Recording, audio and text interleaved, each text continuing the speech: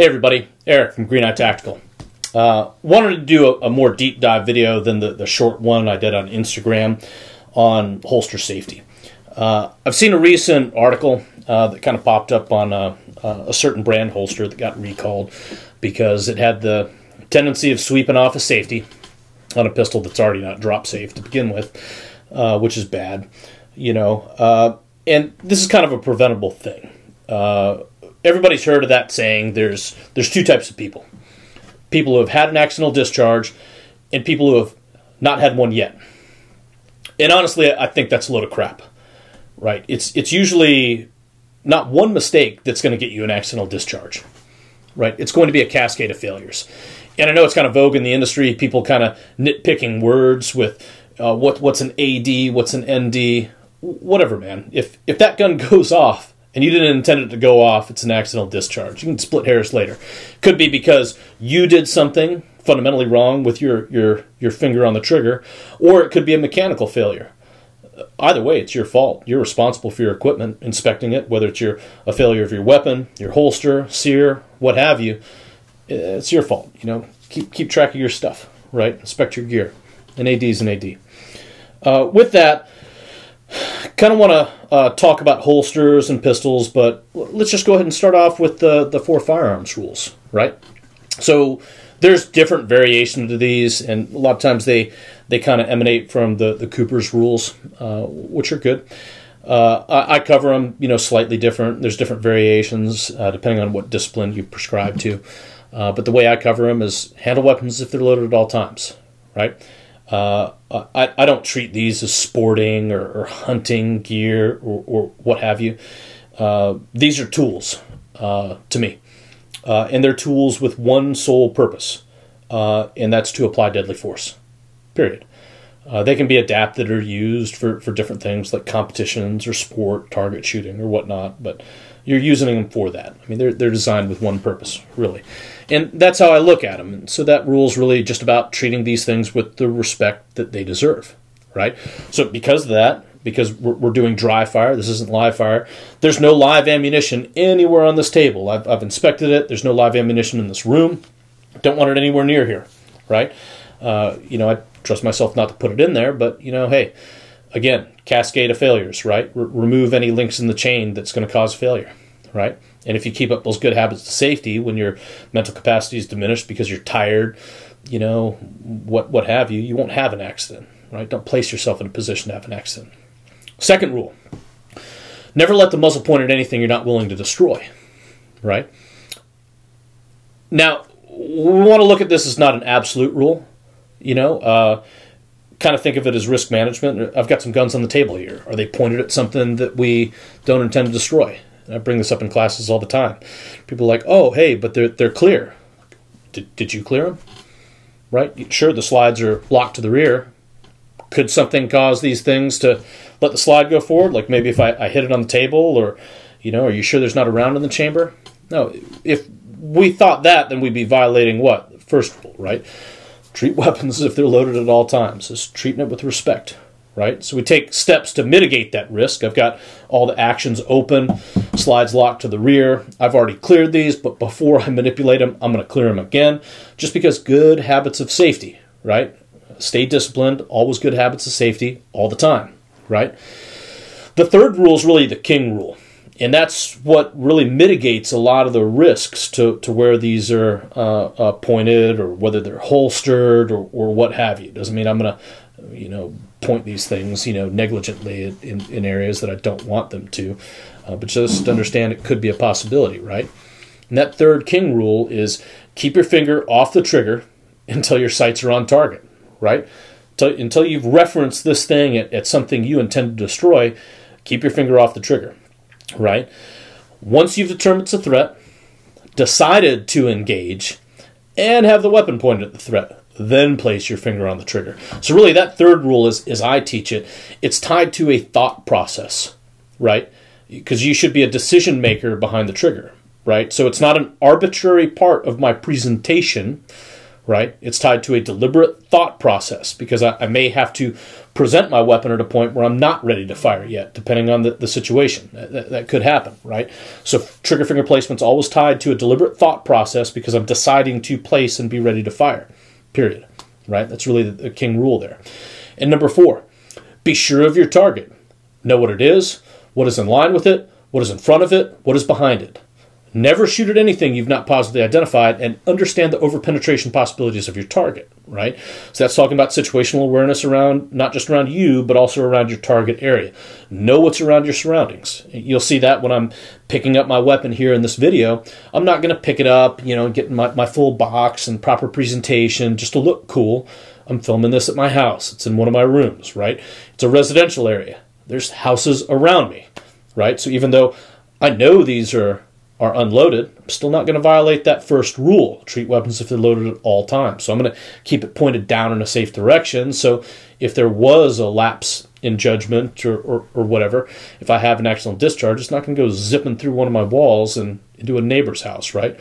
Always good, rigid safety habits. Always, right? So that's it. 4 firearms rules. Just different variations or thoughts about them. No big deal. So the next thing that we really want to talk about here, and yeah, I'm gonna drink Monster here during this video, is holster selection. I've got a wide variety of holsters here. Some that people have left, during courses because they, decided they weren't running well for them. Some of them are mine. One of the things you're not going to see on this table are nylon Uncle Mike floppy holsters. Right? It's not one of them. And I'm going to tell you why. So holsters should really accomplish a couple tasks, or a few tasks, right? The first task that it should accomplish is it should hold our firearm, right? Now, a good check might be, number 1, this has a retention device built into it, but if I take another holster out here, it doesn't. It should be able to hold my weapon securely, right? Should be able to tilt it upside down, wiggle it. It shouldn't fall out. Another check you can do is take a weighted magazine, put some snap caps in it or something like that, or be very careful and take a loaded magazine, ensuring the chamber's clear.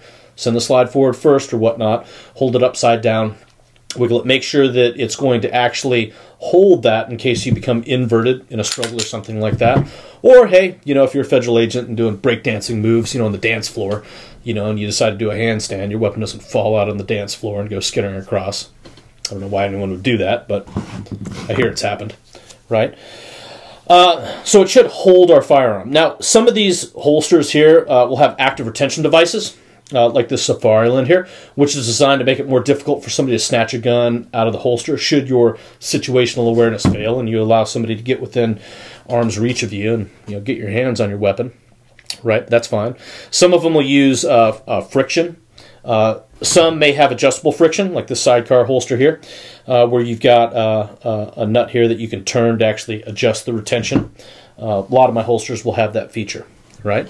So should be able to hold, possibly retain, if that's something that you're wanting in your holster. The next thing, and really the main thing that we want from a holster, is we want it to be able to protect the trigger, right? Remember that third rule, that king rule. Weapon shouldn't go unless I place my finger on that trigger and command it to do so, unless it's a SIG P320 and I'm dropping it on the floor or bumping it up against a wall. Is it too soon for that joke? Might get some hate mail in the comments. That's something the nylon holster won't do, right? So just as the weapon shouldn't go off unless we command it to do so with our finger, if that holster allows something to protrude into that trigger guard while we're carrying it, it could command it to go off, right? Because the gun doesn't have a brain, right?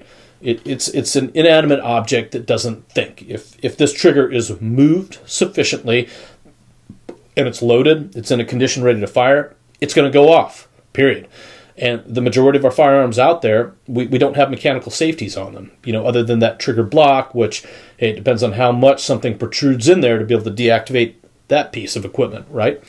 So nylon holsters don't necessarily do that. right? Fingers, keys, whatever. You can get enough protrusion in there to actually be able to cause the weapon to go off. And that's just while it's holding it, right? Okay, we'll get to during the holstering process, right? So that's really what we're looking for with holsters. Now, we could have other requirements: concealability, comfort, how it's riding as to whether or not I'm printing or whatnot, what position we're carrying, whether it's appendix, 3 o'clock, or 6 o'clock, or, if you think shoulder holsters are cool, maybe, whatever. But we kind of want it to accomplish those tasks. Now, holstering a weapon, arguably can be one of the more dangerous things we do with a firearm. That's where accidents can really occur. Beyond, visually clearing a holster to make sure our garments, our little tassels, from our jackets or whatever, aren't going to get in there and cause it to go off. The holster itself could cause issues, right? So when I'm looking at holsters, hey, hard molded plastic, Kydex. I'm not a huge leather fan. There's some leather holsters here. They were just kind of left. If you're going to use leather, we want it to be a hard leather. And we want to watch, leather will soak up sweat and become deformed. I've actually got one holster here that's gotten deformed to the point where it actually causes a Glock trigger to be activated on holstering. So something we kind of want to be careful of with selecting holsters. Part of our checks regularly with our holsters when we've got them, so we should do a good overall safety inspection of them, right? A good visual inspection. Are there any cracks exterior? I should be able to give it a squeeze, see if anything exposes, is anything loosened up. If we have any nuts, on them, are they torqued to the proper spec, for retention? Has anything loosened up? If there's a retention device, hey, give it a wiggle, make sure it moves cleanly and does what it's supposed to do, right? Do a sweep inside, right, with your finger. Check for any burrs, hard spots, any debris, any obstructions that are in there that could either cause the pistol to not seat fully or could activate the trigger, right? Good safety inspection with the holsters. Now, what I want to get into next is a check that we do in all my courses, just to make sure that this holster is not going to activate the trigger during the holstering process. And like I said, I have run into some holsters that will do that, right? And I've mentioned that holstering the weapon, can be one of the more dangerous things that you do with it, right? So before we start holstering weapons with live rounds in them, when we're going to work from the draw, exposed, or from concealment, I want to make sure that they're safe and there's nothing going on with them, right? Now, because that can be a troubleshooting process, I want to start ruling some things out. So one of the first things that you want to rule out is a possible mechanical failure with your weapon, which you should be doing regularly anyways. And what I'm getting to is a functions check. And really, we should be doing a functions check regularly with our weapon. At a minimum, anytime we disassemble our weapon, put it back together, we do any work on it, right? We want to make sure that it's going to function properly. All the design safety devices work in the manner that they're going to work. And nothing's going to fail. Now, I'm not going to demonstrate a functions check here because I don't want you to do what I'm going to do for my specific firearm. What I want to encourage you to do is either contact your manufacturer, look at your owner's manual. A lot of the owner's manuals don't have them. But at a minimum, we should be checking to make sure all the design safety devices work, right, and function properly. We should be checking to make sure that the firearm goes off. If it's a semi-auto gun, we should be checking to make sure that the disconnector works by resetting the trigger and re-squeezing, pinning the trigger to the rear while we charge it, and things like that. Do a little bit of research. Originally I was going to demonstrate a functions check, and I was like, a lot of different guns out there. Hey, I don't want you to take what I do for my specific model of firearm. I want to encourage you to actually put in a little bit of effort. I know it's hard. It's asking a lot, right? But do some research, see what the actual manufacturer's functions check is. If you can't find it, then do some hunting around, or hey, shoot me a call. I'll help you find it. So once we've ruled out any mechanical issues with our guns, I want to get into the actual check. Now, first, I generally want to check this with it off my body. right? So I'm going to go ahead and just hold my holster in one hand, take my pistol, and I'm going to point it in a safe direction. Anytime I'm actioning the weapon, I don't want to have anything else in my hand, so I'm going to let the slide go forward. Before I do that, I want to clear it. Do a good 3-point safety check. I want to check the chamber, source of feed, bolt face of the weapon, right? It's not just to check for the presence of ammunition. It's also to check for the state of the weapon, since clearing the weapon should be the first step of loading, right? Last chance to check to make sure we want our life to depend on the firearm, right? So 3-point safety check, chamber, source of feed, bolt face, good to go. Let the slide go forward. I'm going to keep this pointed down and in a safe direction. Then all I'm going to do is I'm going to go ahead and safely holster this weapon, right? Push it all the way in, right? Ensuring that my finger was indexed high and up so my finger doesn't become a cause, right? Then I'm going to unholster the firearm, point it in a safe direction, fire off the action. The action should fire, right? If the action didn't fire, well, something commanded that thing to go off when I holstered it, right? I don't want to follow the rule of 3, right? I'm going to charge it again, pull it out, fire. That's 2. Rack it, holster, 3. Lock the slide to the rear, set it down, right? So rule of 3, I did 3 tests. I should have 3 goes, right? If at any time during that process something failed, then I need to go through that troubleshooting process and see what happened. You know, was there something going on in the holster? Did you lose your mind and decide to have your finger on the trigger during the holstering process, thus causing it to fire, which would be bad. That's why we always want to keep our trigger fingers indexed high and up outside of the trigger guard, right? But we'd go through that troubling process, and then our previous attempts don't count. We want to have 3 continuous passes at a minimum that this should happen. Now, the next thing that we want to check here is that our holster works when it's in a compressed state, right? So we want to check it when it's on our body. Now, this may not always be necessary for like a belt holstered gun. It's good practice because you should be doing dry fire, but especially important if we're carrying inside the waistband, right? Because for inside the waistband holsters, you know, the tension of your belt or your body could cause this to compress, right? And it's probably not going to be an issue during the unholstering process, although it could cause increased friction, which may make you decide, like, hey, if you've got an inside the waistband holster that's got a friction screw that, you know, allows it to compress, maybe that's too much. Maybe you need to back it off a little bit, right, and take it out. But it could compress it enough during that holstering process that could cause it to go off, right? So we want to check that. So I'm wearing one of my fist holsters that's inside the waistband. So 3-point safety check. And I'm a big fan. Always do a good visual clearance of your holster during the holstering process to make sure that your cover garment, inside garment, whatever, hasn't become an obstruction, right? Hey, there's times you might want to do a no-look holster, but even if I was doing a no-look holster, I'd still want to do a good visual clearance, you know, before I stick it in the holster to make sure nothing's going on, right? I should be able to do that. I mean, hey, if we practice reloads, right, when we're checking in that last critical moment before we insert a magazine, we'll glance down because it's worth it, right? Because I want to make sure that I get that seated and get this weapon into operation. So I should be able to dedicate enough time to, hey, do a good visual clearance of the holster, stick it in, then I can get my eyes back up. So same thing when it's in its compressed state, and again, I'm not going to, you know, bring the gun up in full tactical. I just want to get the weapon out of the holster, point it in a safe direction, and make sure that the weapon actually does fire, right? Visually clear, check.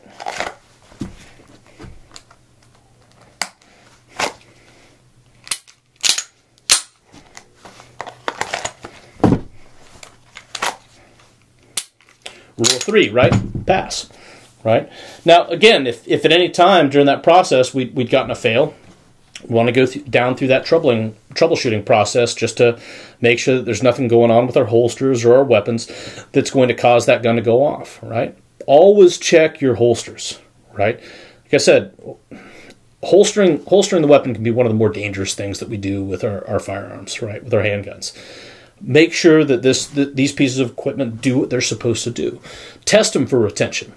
Test them to make sure that it's going to hold a weighted handgun, you know, with the weight of the magazine in it, so that if you do become inverted, you take a fall, you trip or something like that, the weapon isn't going to go, you know, skittering, you know, across the street, you know, or across an aisle in a store or something like that. If you've got a retention device, if that's within the realm of your requirements, make sure that works so nobody can, snatch a gun off of you. Check that stuff. Dry fire. You should also check that, as the seasons change, because what we wear changes. The girth of our clothing, our belts might be tighter or looser based off of, our summer clothes, winter clothes. How we draw our weapon, how we can access it can change based off of the clothing that we're wearing for our environment. And the different clothing that we wear for those different environments can present hazards that, might not be presented by other environments of clothing, right? Especially during that holstering process. Right, something really to watch out for. We've all seen news articles of people having, sheriff having an AD at a gun desk because the little tassel, that tightens the waistband of his coat, his winter coat, got in the mix of his holstered, caused it to AD. Right? Yeah. I mean, is it his fault? Yeah. It's his fault. It's not the jacket's fault. It's not the holster's fault. It's not the gun's fault. If that weapon goes off if you didn't command it to do so, it's your fault. Whether it's a mechanical failure, equipment failure, whether it's a failure of fundamentals, it's your fault, right? You should be inspecting, maintaining, being familiar with all the equipment you're carrying, right? But I just wanted to kind of spend a quick moment. I didn't want to deep dive too much into the logic of holster selection. I'm going to cover that in a different video at a different time. But what I really wanted to kind of get out there is just safety checks for your holsters, right? Safety checks for your holsters. I've seen a lot of really unsafe holsters out there. Like I said, I picked some up, off of clients. They've just kind of left them in my courses, after they did that check, and like, oh yeah, this isn't going to be safe. And they didn't know because, they weren't doing repetitive exercises in their bedroom. They were just sticking a loaded pistol in here, or keeping it in the holster for extended periods of time, and then just putting it on and off with it in the holster. They were never really unholstering or holstering the loaded weapon. They had no idea. They were just carrying it there the whole time, right? So check your stuff, right? Be safe, right? If you have any questions, comments, concerns, post them in the comment section. Hey, just follow the rule. Don't be a douche, right? And I'll be happy to answer your stuff, and we can talk about it. Other than that, hope you all stay safe, train hard, and have a good one.